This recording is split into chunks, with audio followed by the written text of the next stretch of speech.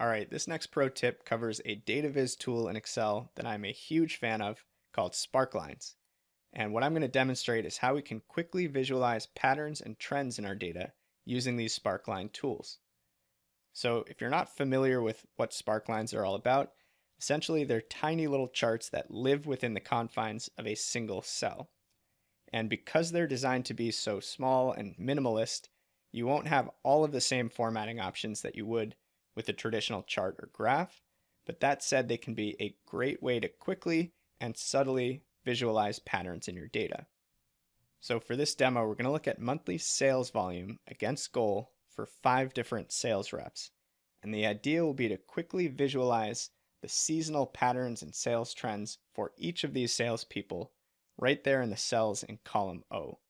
So to do that, we can head to our Insert menu, choose one of the 3 standard Sparkline options, line, column, or win-loss. In this case, we'll choose column, and then we'll simply confirm where the data lives and where the Sparkline should be placed. And just like that, it will insert these miniature column charts right there within cells 04, 5, 6, 7, and 8 that give a very clear picture of how each salesperson has trended throughout the year.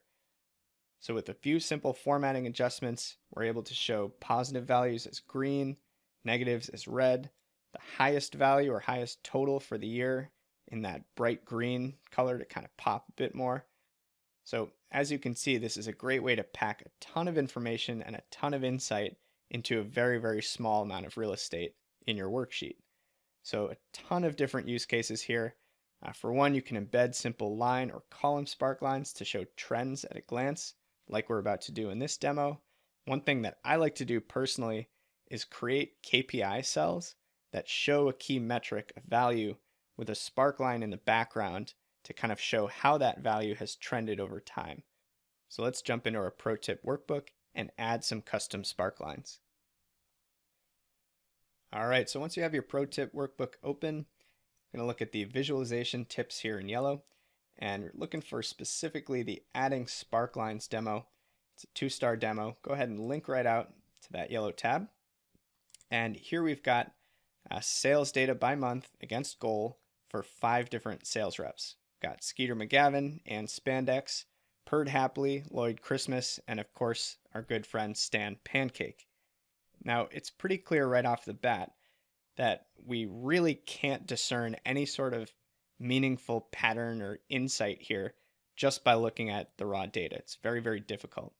So we're going to need some sort of visual aid, and there's no right or wrong approach here. We could enter or add a traditional line chart with 5 series in it, but in this case, I think it's a good opportunity to practice something like Sparklines, where we can add a good kind of visual indicator right here within the worksheet cells. So the easiest way to add a sparkline is to simply select all of the data that you want to visualize, in this case cells C4 through N8, head to your Insert tab. You'll see the sparkline group right here with 3 different options, line, column, and win-loss. Let's go ahead and start with a line sparkline. It's going to open up this dialog box that says, all right, your data lives in C4 through N8. Where do you want to drop those sparklines? And in our case, we want 04 through 08 and press OK. And just like that, it's populated these nice little mini line charts right there within the cells. And even just that one step has helped us understand or really see what kind of seasonal patterns are going on here. It looks like Stan had a pretty rough start to the year, kind of clawed his way back up, built all the way up to Q3, and then kind of fell back for the last quarter of the year. And one thing you'll notice here is that if you select any one of these sparklines, they'll kind of all get grouped together by default. And if you don't want that to be the case, for instance, if you want to change a formatting rule or the chart type, but just for one sparkline, you can go into your sparkline tools, you can select all of the sparklines and click ungroup. That will allow you to edit each one individually. I actually prefer to keep them grouped in most cases, just because generally speaking, if I'm making formatting changes or changing the chart type, that's something that I want to do kind of universally, not for individual sparklines. So within the Sparkline Tools menu, let's see what different design options we've got.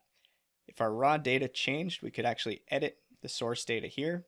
Right now we're looking at a line chart, but we could change that to a column, for instance, which kind of creates the same pattern, or a win-loss, which essentially just converts any positives or any negatives to the same maximum bar height. And really that's just if you want to simplify things and only pay attention to positive versus negative as opposed to the actual value itself. Now in this case, I think column's going to be our best bet, so let's stick with that chart type.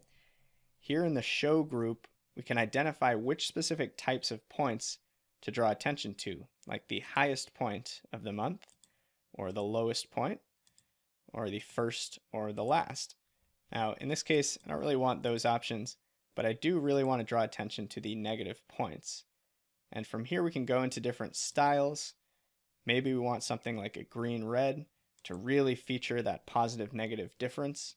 And then finally we can customize the colors here with these options. So maybe we want a darker green, and our marker color for negatives, it's a bright red. Maybe we want that a little bit darker.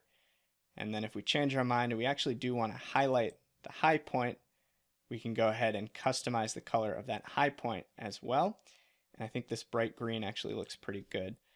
So with just a few clicks of the mouse, we've added some interesting insight here and created a visualization that really does tell a story at a very quick glance.